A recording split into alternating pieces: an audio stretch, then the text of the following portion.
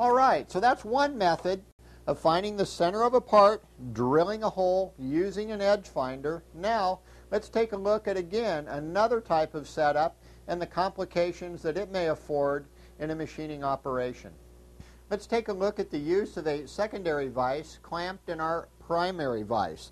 This is our little toolmaker's vise that we talked about earlier. We've got a piece of 11L17 bar stock mounted in it, and the customer has requested that we cut a 30-degree sloping angle on the end of these parts. Apparently it's some kind of a key slide that he is using in the manufacture of another part, and he needs a precise angle machined on that. So by grasping the part in the vise, we're simply going to set it in our other vise and use what is called an angle block. This is a precision ground block at 30 degrees. We're simply going to set it in underneath the vise jaws here and set our vise on top of it. Okay?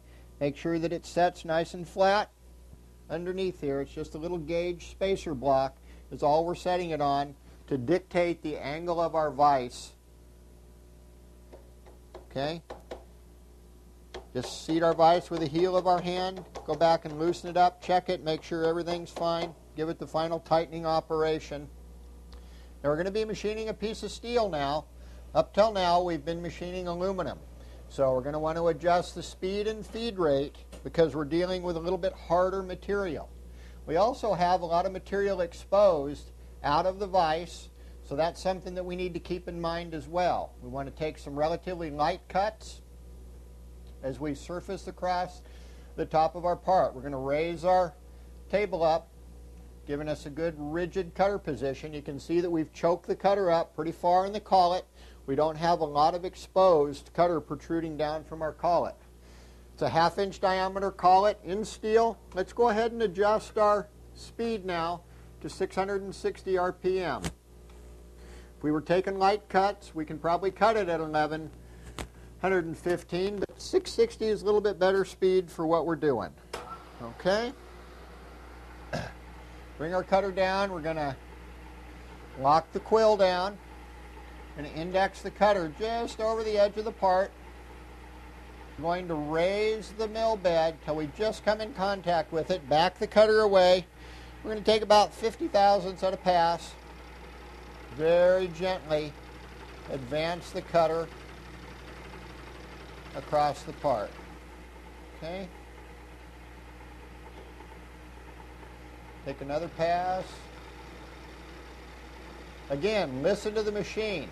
We've got a nice smooth sound as the cutter is working across the part. It's not going clackety clackety clack, indicating that we're machining at too high of an RPM or too fast of a feed rate.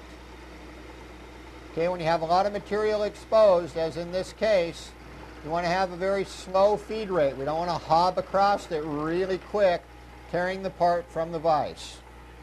Okay, we're just about there. And remember, this is kind of a climb operation relative to the top edge of the part. We're removing the burr off in this process. Index our cutter over. Come across it for the second pass. Okay, about another 20 thousandths ought to do it.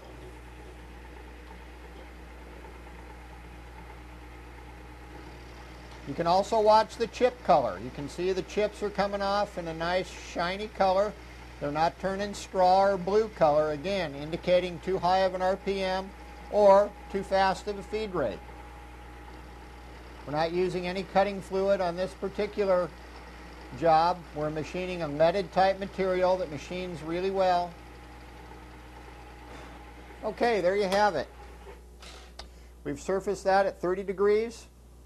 Done a real nice job. We've showed you a little different type of material now. That was a piece of steel, 11L17, nice piece of free machining leaded steel. Got to turn it on the side there, and you can see the angle that we've machined on it.